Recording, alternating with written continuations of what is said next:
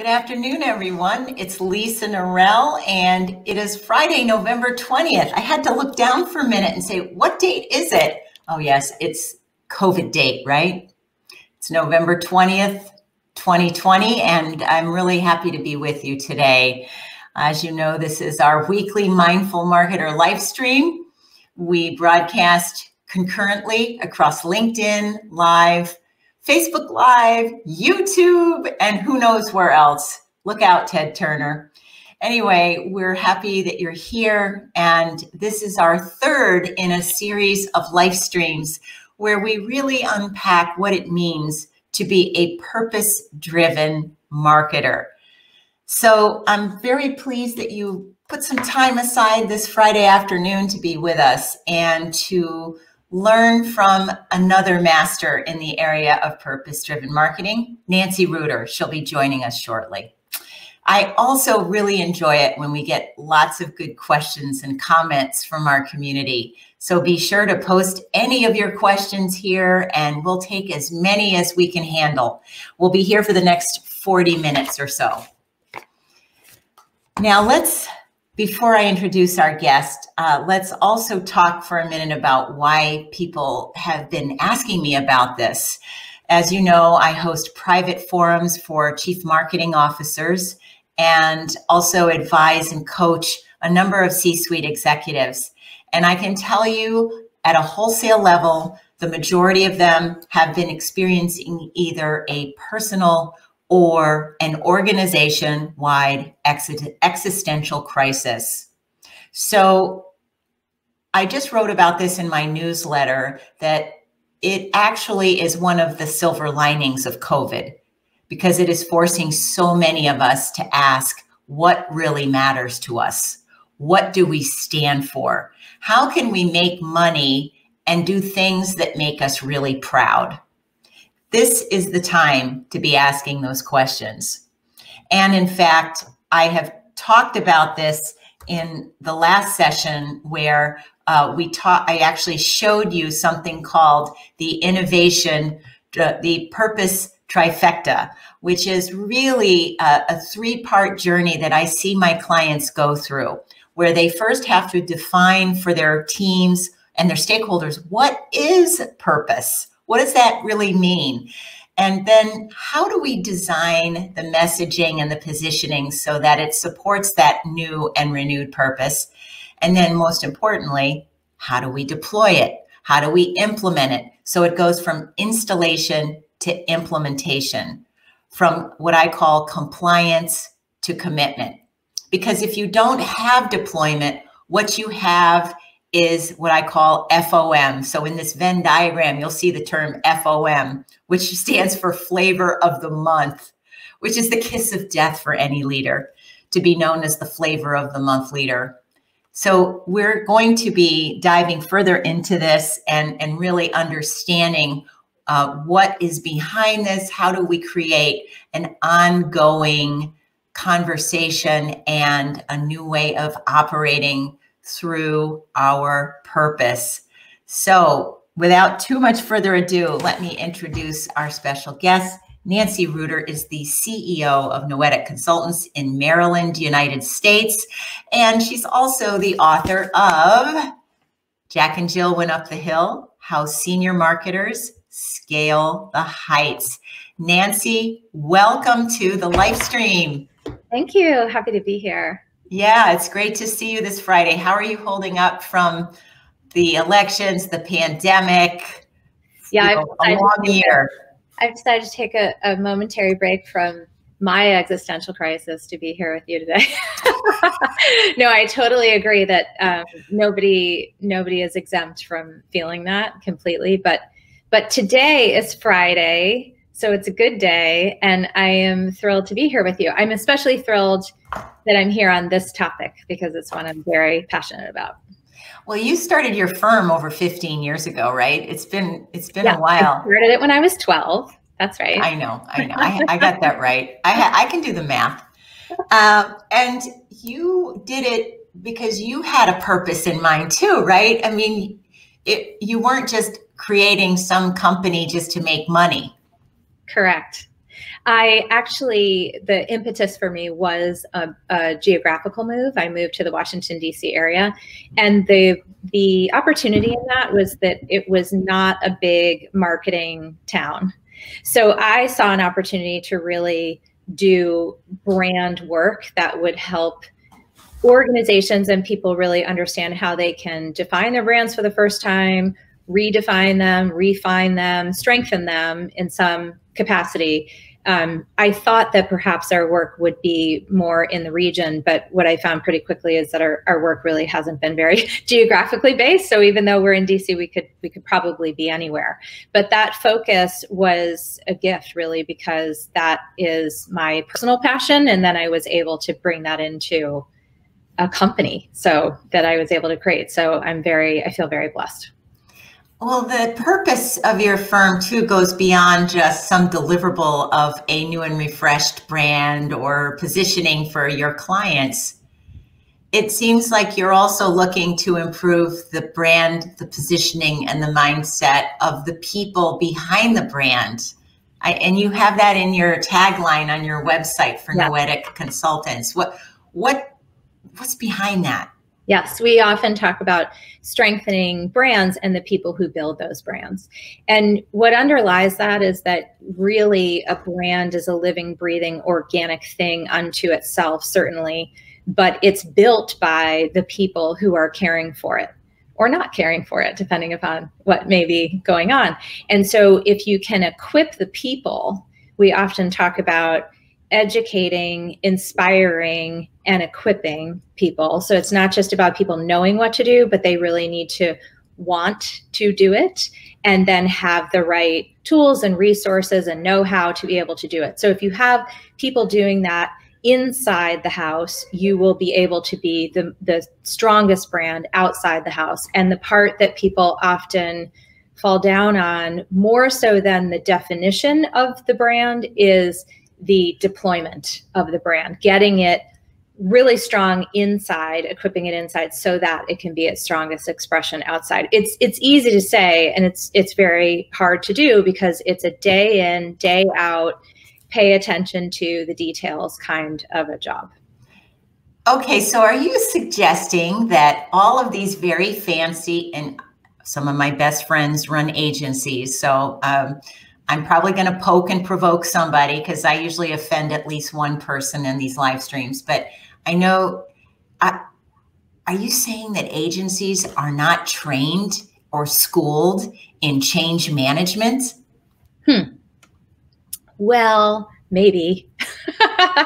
Really, when you think about it, what agencies are often doing is taking what is in existence and making it better and amplifying it.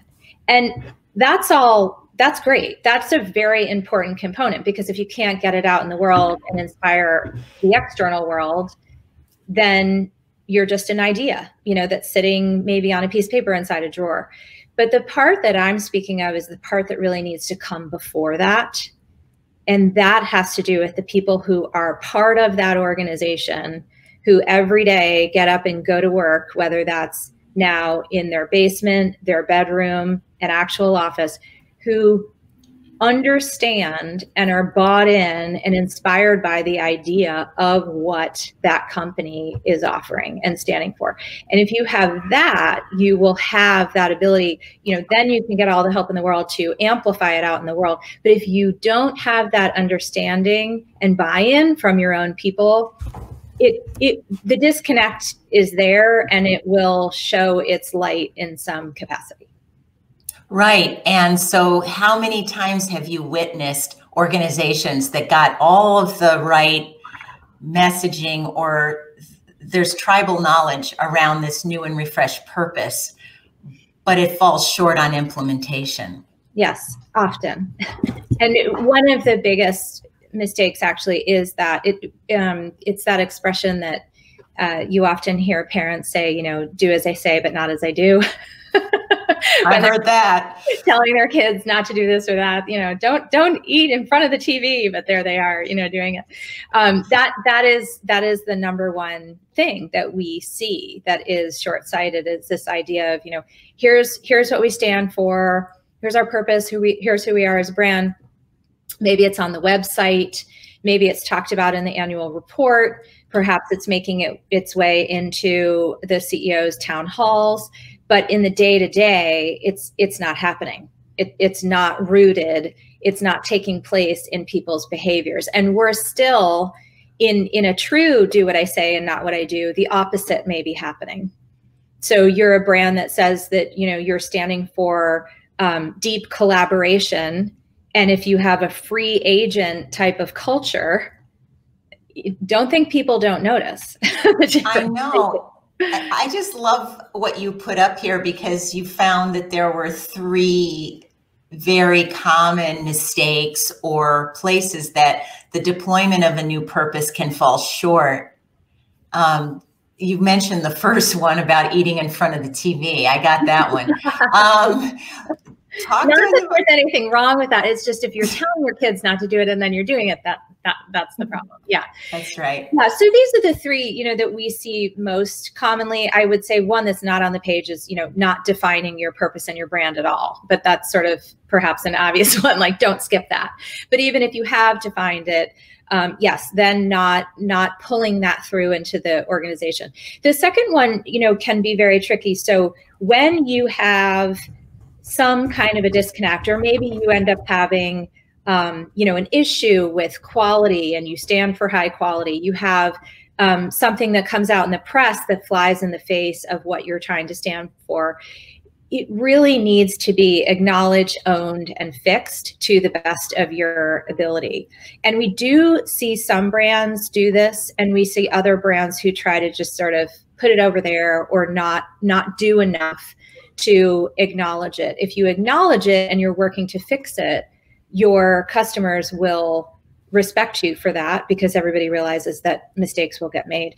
And the third one really is around just setting it and forgetting it. So you put it on your website, put it in your annual report, maybe it's in the CEO's remarks, but really there's no overt effort in pulling it through. When we do stakeholder interviews, which we often do in our engagements, and when we are defining or refining or refreshing whatever we're doing with the brand and or the purpose, we'll ask people individually across a bunch of people, what does your company stand for? What does your brand stand for? And we're looking to see, one, do they know? Can they articulate it? Do people articulate it using common language and phrasing? And then, as importantly, maybe more importantly, how do they say it? So you would be amazed how many times you'll have somebody say, well, we, you know, here it's like, it's all about high quality. You know, I mean, it's sort of this discomfort of, this is what I think we say we're supposed to be, but they don't feel it in their heart. And you can tell when people, sometimes they just plain don't know. Sometimes they're telling you with skepticism or even a little bit of bewilderment. But what we want to see, of course, is people who are able to articulate it. They don't have to use the same exact words, but if they articulate it and they're animated and you can tell that they feel it in their heart, that is when you know that you have equipped inside the house. Yeah, that's a very, very good point. And I also want to remind everybody who's watching to put something in the comments for us. Tell us where you're from. And we would love to welcome you and take any of your questions as we go along here. You know, the other thing that must be a challenge when you're working with clients, we're going to hear some of the things you have done with companies and some of your favorite examples. It must be tough for you as well when you're working with clients, because when you're helping them galvanize their teams, they're dealing with humans. And humans, you know, we're a bit of a paradox, because on the one hand, we want to really show everybody how we're unique. But on the other hand, we also want to belong. We want to feel like we're part of something bigger than ourselves. So how do you allow for that paradox to coexist? Yeah, it's an excellent point. If you want people to be bought into something, they want to have a say. and they also need to be a part of that broader whole. So, so a small thing and a big thing. In all of our work, we do a lot of interactive workshops. And one of the key reasons we do that is to care for exactly what you're talking about, which is that individualism as well as needing to be part of the collective whole. So we always say to clients, who should join this session? And we need people who are going to bring really good thinking. So we want some of your best thinkers, and we want people who are going to have individualistic thoughts that we need in the boat, because that way you get them talking. So that's just a small thing, but I think a very important thing when you're trying to get people aligned, give it room for them to have a voice. But generally speaking, when you're talking about trying to deploy and affect your purpose and your brand across your organization, your people is one of the biggest tools you have. Your messiest tools, but one of your biggest tools. And if you can really involve them in that shaping, so get them on board with the foundation of what you're trying to build, but then let them take it and run with it. As long as everyone is singing off the same song sheet, as they say, you can have people be creative with it. You don't necessarily have to, dictate all of the things that are happening at every level. And in fact, it's easier that way, right? Because if people are all on board, think of the power behind that any one individual can take that and do really fascinating things. And we all have a platform today with social media especially. And so if people are taking that brand into the world themselves, aligned against what you're really trying to do, you've got tremendous power there. We have someone from LinkedIn who I hope you'll tell us where you're from. This is one, I'm part of the LinkedIn beta program, so they haven't worked out all the kinks yet. We see LinkedIn user. So, last week we had Mark Levy as our guest, and Mark said, well, how do you not know that their last name is User? So hello, Mr. or Mrs. User. I didn't say that. That was really good. So purpose-driven brands are what organizations live and breathe. What are some memorable examples of organizations who are living their brands? Yeah. So, and on this, people are messy aspect, and how do you take that and embrace that? So one of my favorite examples is Travel Channel. And this goes back a few years, but it was just a stellar example of a company that embraced their purpose and who they were as a brand. So they had been spun off from Discovery. They were now owned by Cox. They had an opportunity to really be a standalone brand for the first time, not part of a large portfolio where they a little bit had to take a number in the Discovery world. And so their purpose was around infusing passion for travel in all that they do. So once they got it defined and they had, their brand guide, they refreshed their website, they were infusing it into their programming. What they did with their people is a series of interactive workshops, 15 people max, for the whole company. And we helped them deploy this. And in those workshops, the primary thing we talked about were people's passionate travel experiences. I still remember a lot of those stories. There was laughter, there was tears, there was hairs on the back of your neck standing up, listening to people talk about their passionate experiences. And you watched people get it, and you watched people get not just educated, right, but inspired and equipped to take it. Then we helped them create a committee. They called it the Bug Committee. It stood for Travel Bug. Oh, I like that. The bug, but not like software bugs. No. Travel bugs. Good bug, and this was pre-corona, so it was okay to talk about bugs in a positive way. So that committee actually quarterly rotated. So people went on the committee, and it was their job to be the ambassadors. They had a modest budget to work with, and they were set free to create programs within the organization that would further the purpose and the meaning of the brand. It was so popular that we thought it was just going to be a group of people that would kind of carry on maybe for a year. We ended up rotating who was on the Bug Committee quarterly because people were clamoring to be on the Bug Committee. And they did so many different things, Lisa. They created videos, they ran events, they had all charitable donations, they had all different ways that they were expressing it. And it was for the people and by the people. And importantly, they also had an internal platform that they set up where they shared traction and results. So they were being transparent back to the organization about what had been accomplished, which is a really important part too, to keep yourself honest about what you're doing so you don't end up, what is it, FOM? Yeah, flavor of the month.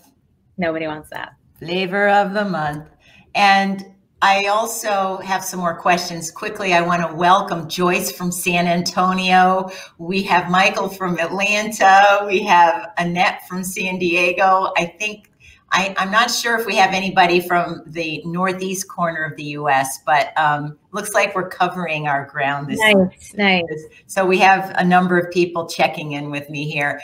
And so talk to me about metrics and success. So tell me what kinds of metrics the bug committee was reporting back, because clearly it must have worked for them to keep getting funding to fuel this purpose. Absolutely. So ideally, and at a practical level, if you have some sort of a metrics dashboard that you're already doing, the first question to ask yourself is, how can we infuse? Do we need to add a couple metrics to what we're already doing? But if you don't have something like that and you're thinking about it from the start, think first about internal engagement. If you get really strong internal engagement, people are clear, they feel equipped, they feel inspired. So you can do a series of questions and do a quarterly pulse to see how people are feeling about it. As you think about external though, and certainly for bigger organizations, many now are becoming quite transparent about where they are on their key initiatives. The biggest example, and I'm going big here, is Procter & Gamble, who is doing a massive diversity push, and to show transparently and honestly where they are, they give themselves this metric. And I think they use, red, yellow, green, and it kind of looks like a fuel tank kind of thing. And that honesty about where you're not there yet is as important as showing that traction and progress. But so on the big end of the scale, it's really good to be truly transparent. And it's the kind of thing that you may want to promote out to your shareholders, to your customers. But if you're starting from scratch on this, start with an internal engagement study and track your progress over time of how people feel. Are they clear? Are they inspired? Do they feel equipped about that? That's great. That's great. There are so many software products out there that can help with that as well. I have interviewed David Hassel in the past. He's the CEO of a San Francisco company called 15Five. Not David Hasselhoff. Not David Hasselhoff. No, I've never seen his watchboard stomach. If you get him, if I can just come back as a side guest, though. I promise. I'll just sit in the green room. I should interview a lifeguard. I have swum in enough oceans across the planet. 100%. That I need probably a boat captain and a lifeguard would be really good. And I think that might be a key action step out of this live stream for you today. I'm on it. I'm on it. All right. Boy, my to-do list is getting very heavy here for the end but you might want to put that one right at the top. Okay. It'll help with the existential issues. I totally agree. Absolutely. Out the window. And let's also we have a question from Annette in San Diego. How long do you help clients on their journey when their walk is not matching their talk? Can you share some journeys that are effective and maybe not so effective? Go, Annette. Yeah, it's difficult to put a specific time constraint on how long it takes because the journey is never done. So I don't say that to be depressing, but the journey needs to be an ongoing journey, and it's going to be a chip away, and it's the kind of thing that you want to make sure you are caring for, over the long haul. But as you would embark on something, you should be able to see significant improvement within a quarter if you're really dedicated to it, if you can get it defined and you can get it deployed and you really get people behind it.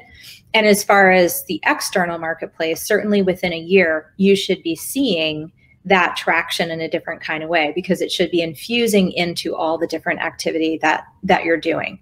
Again, going back to the mistakes or the blind spots that we talked about a few minutes ago, there are companies out there that don't have that kind of discipline or appetite to do it. And I would say one of the most difficult parts of that can be leadership changes. So when you have, you know, a C-suite that is pushing against a certain way of doing things, and then you have big turnover, that is where we see the most traction oftentimes can get lost. And that can be a bit disheartening and sometimes a little scary for some companies when the baby gets thrown out with the bathwater. Yes, that is a shame when that happens. And there is quite a bit of turmoil going on. It's been a big year for IPOs. It's a big year for reorganizations in the middle of COVID. So unfortunately, we probably do witness some of that happening at warp speed right now. I'd like to get back to you for a moment, Annette, and tell you that I actually did advise the general manager of a company in California for some time. And the general manager was trying to really amplify their purpose.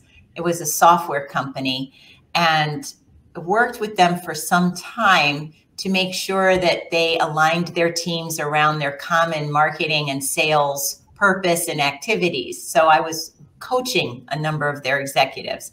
And I can tell you, Annette, that they did not have their walk matching their talk. So what would happen was they would work with the local business journal and get all of these awards for best places to work. Employees are our greatest asset. Okay, fine. However, what was happening was the CEO and the CFO, for some reason, had special parking spots dedicated just to them. Now, neither of them were disabled, but for some reason, they had the best parking spots reserved for them in the front of the building. They were eating in front of the TV when they were eating in front. Thank you. They were eating in front of the TV. And I always wondered, you know, why is that? And the other part, it was a very animal farm culture, because all pigs were created equal, except some pigs were more equal than others. And the other example to watch out for, especially in a growth organization, are the pigs in, and I say pigs with all due respect, okay? No pigs were harmed in the production of this live stream. But the pigs in the sales department were much more equal than the pigs in marketing or the pigs in HR or the pigs in finance. So what happened was you had too many different strata of authority and decision making, and their purpose was not really taken too seriously. I'll tell you a quick example on the flip side. One company that has just done extraordinary things many have. One company, such company is 7-Eleven. And, you know, we all know 7-Eleven, it's like, it's on the corner, right? But 7-Eleven is about making positive community impact and helping people get what they want and need when and where they want and need it. So it's convenience taken to a whole different level. One of the things in COVID early on was that they have an owner-operator model. And the CEO and his senior executives went to town on helping these owner operators figure out how to stand up their businesses, PPP, and all the other aspects that they had to reimagine. And they have done many external things that you may have seen press about. They've done pop-up stores so that healthcare workers can get on-site things that they need on the fly. They have leaned in much more deeply to their partnership with Feeding America, Feeding the Hungry. But this effort behind the scenes that they did, that, you know, they have not promoted, in my humble opinion, is one of the most powerful things that they did in living their purpose. And it cures for exactly what you're talking about, Lisa, because the C-suite folks, quite frankly, were like, oh, this is what we're doing. Like, we're going to get on the phone with all the owner operators. And in so doing, not only did they come to more deeply understand the entrepreneurial spirit and drive and challenges that these people had, but they also saw their CEO fighting for these people. Wow. So that's the kind of thing that, you know, you have to have an appetite to really do it, like really do it. So if you've determined who you are as a brand clearly, and it really is authentically true, then you're golden, because then all you have to do is just live it every day. But if you really are just kind of superimposing something and saying like, that sounds pretty good, let's go with that one. Check the box. Yeah. Let's just check the box. It's not going to work out so well. No, exactly. And those are some great examples because they are different industries. How much do you think this also can apply to a B2B company? Many of our viewers are from B2B companies and are working on, you know, sizable contracts and opportunities with other organizations. Yeah, 100%. I think it does. We work with a lot of B2B over the years. Increasingly, we've been working with B2B. At the end of the day, the B is made up of a bunch of H, you know, humans. So we often say, you know, it's not really B to B or B to C, it's B to human, B to H.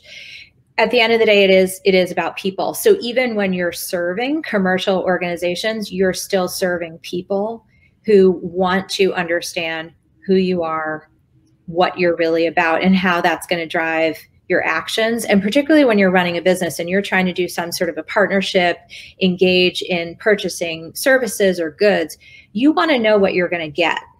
That's like one of the biggest concerns, right? I'm going to align with you. I'm going to make this commitment with you. What am I going to get over time? Like, I know what you're telling me now, you know, initially, great, we signed the deal, but like, what about months from now, years from now? And that's where purpose and brand really come into play, that you do what you say you're going to do and you keep doing it. The consistency is key. And as Drew from DC is telling us, I love the Travel Channel story to inspiring brand advocacy. I wish there was a little emoji for gold stars, because Drew from DC has been attending 100% of our live streams. And it's amazing. We are still on speaking terms. It's all beautiful. It's great. It's great. So that is awesome. Drew is awesome. I had the privilege of knowing Drew as well. Hi, Drew. Hey, Drew. Shout out to Drew. Yeah, and last week we had Robbie Baxter here. She was sending us emojis and thumbs up. So it's nice that we have our I'll say we have our regulars. Yeah. That I do my best to promise something and then deliver on what I promise. Exactly what we were just talking about. That's what we're doing here. And I do wonder, in whether it's a B2B organization or it is a consumer goods company or retail, as we just talked about, this is a two-part question. Number one, in your opinion, which department or function within an organization should take ownership of a purpose-driven marketing initiative? You want to tell me part two? Or that's part one. Well, the second would be if I'm a CMO or a CFO or a president, like whichever person or functional area that might be. How do I know how much to invest in this? Mm-hmm. Yeah. So as far as who should take ownership, my not flip answer is the CEO needs to take ownership. Not to say that the CEO needs to be in the day-to-day deployment, but if it doesn't start from the top truly and authentically, people will know and it will hinder results, full stop. So initially, as it's being developed, as well as in some sort of a meaningful pulse, the CEO needs to be the number one person who is in charge of that vision, brand, purpose. That said, from there, often you'll see it sitting in a marketing capability or a communications. Sometimes marketing and communications are together. I've seen it sit with a COO. I haven't often seen it sit with finance, but I would welcome the day that it would, because it would get more funding if it did. And so it's less important where it lives, but more important that the people who are caring for it every day are deeply committed to it and have that ability to do that informal but powerful influencing throughout the rest of the organization, which is why I think the Travel Channel example is so powerful, because it democratized what was happening. And by the way, the CEO of Travel Channel attended one of those all-day workshops and sat amongst the people and did the same exercises as everybody else, as did all the other C-suite people. So again, it's really about, you need it from top down and bottom up. Level of investment, I always advise clients to think about that as a percentage of your overall investment. How much are you investing in your brand and your culture? Don't just look at it as your advertising, but what are you investing in all the ways that you're growing your overall brand and your culture? So that would involve dollars, ideally, that could be HR dollars, could be marketing dollars, could come from other parts of the organization. And if you're smaller, there are a lot of things that you can do that take time, but not money. A lot of, again, the examples that went on in travel were not very expensive things that they were doing. I mean, you know, creating videos, standing up an internal platform. This took people's time, but it wasn't a great investment of dollars. Well, that's a very good point. And now is the time to do bootstrapping. And we have so many tools and channels we can use that are reasonable, especially those in the SaaS arena. We have tools like TikTok and Instagram and others that do require care and feeding, but not massive investments. Right. And that's the exciting part right now of what we're seeing. And we only have a few minutes left. I always run out of time with these. No, yeah, time flies and you're having fun. Yeah, I can't believe it's after 2. Gosh. It is after 2. And I do want to remind people that you have a 3-part, or what you call 3 keys to success. So depending on who owns this, we do hope it could be the CEO or the CMO in harmony with the CEO to make sure that these things really are followed and we don't skip one of these critical success factors. That's right. And sometimes people think, well, process and systems, isn't that the same thing? Process is really, how are you infusing it into the day-to-day, the week-to-week, the month-to-month, the year-to-year? You know, how is it showing up in your strategic plans? How is it showing up in the ways that you're working, in whatever you're pulsing throughout? And then systems is how you're measuring. So that's the distinction we make there. Understood.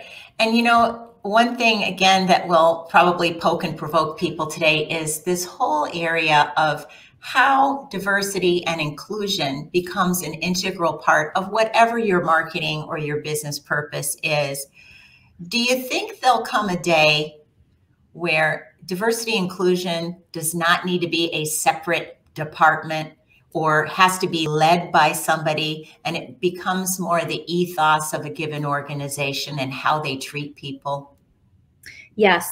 I'm an inherently optimistic person, and I do believe that that day will come. I think it will take 1 to 2 generations to fully come. I have kids that are in their 20s and teens. They do not see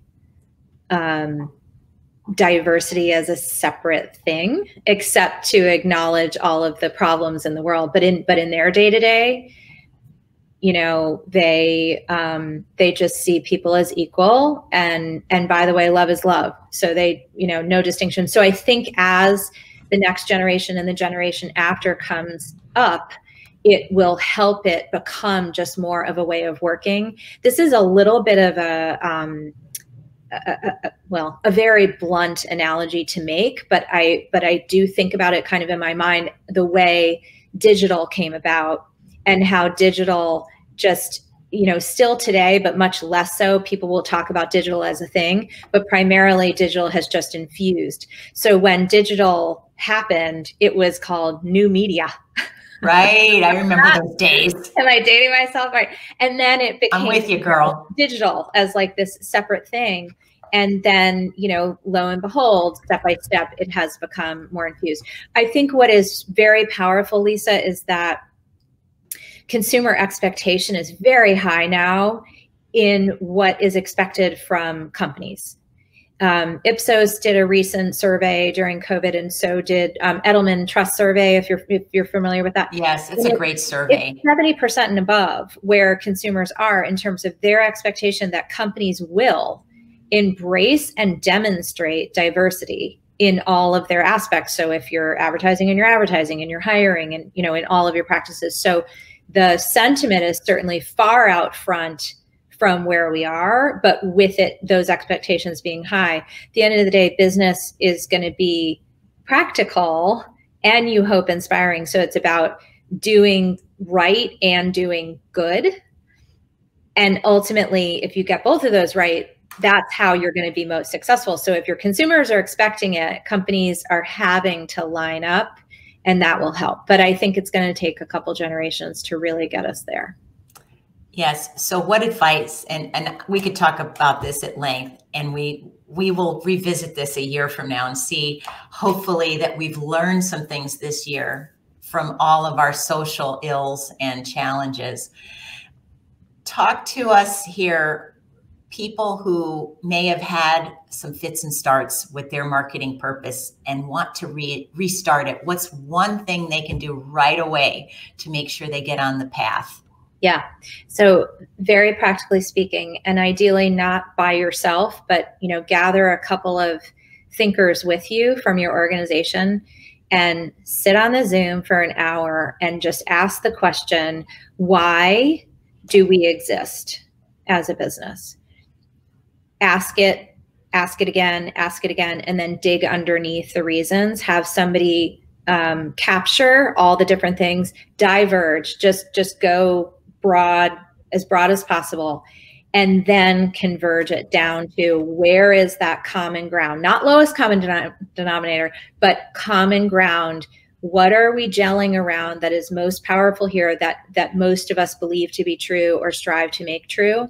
It sounds very like down and dirty, and it is, but that's how you get at it. You have to bubble it up from what's in existence, because if you're just doing this top down, we want to be X, there's no there. You have to bubble it up from what you know to be true. I also tell people, if it's a hindrance in doing that, we run workshops all the time to help create brand positionings, brand purpose, and we have like a whole slew of questions we use. Sometimes you have to kind of get the negative out of the way. So you may want to also do an exercise around, what do I wish weren't true about the organization, to kind of get all that stuff. Yeah. And that's great, Nancie. I am a huge fan of Janusian thinking. Yeah. So it really helps trigger imagination and creativity. Well, we could go on forever. I hope people will not just get your book, Jack and Jill Went Up the Hill. I hope people also go to Noetic Consultants and visit and learn more about some of the companies you've helped to shift into a purpose-driven organization. But we've, again, run out of time. But thank you so much. Of course. And I will tell you, on our site, we have a link to a brand diagnostic health tool that can be a great way. It takes maybe 5 minutes to take the survey. It's free. That can help you determine what your organization does need in this space. Great. And I'm putting your company name here so that people can find you, and that will be a lot easier. And we can't wait to welcome you back here next year, Nancie, to continue this conversation. Thanks so much for having me. Happy Friday, everybody. It's my pleasure. And I also want to remind people that this was our last live stream of the month, and November just whizzed by. I'm not sure how that happened. And I do want to tell you that it's been a pleasure talking with you all about the power of purpose. So starting December 4th, we're going to shift gears. We're going to invite Amanda Satilli, my friend from Atlanta. She's the founder of Satilli Consulting and the author of some terrific books, also a two-time author like myself. We're going to review together the winners and losers of 2020 and how you can find opportunity in any economy, pre-COVID, during COVID, or post-COVID. So for all of you in the United States, I want to, first of all, say, have a wonderful Thanksgiving in spite of some of the restrictions we're all facing. Write down the things for which you are grateful. Please wear your mask and be mindful that next year will definitely be much better and safer for all of our gatherings with loved ones. Thanks, everybody.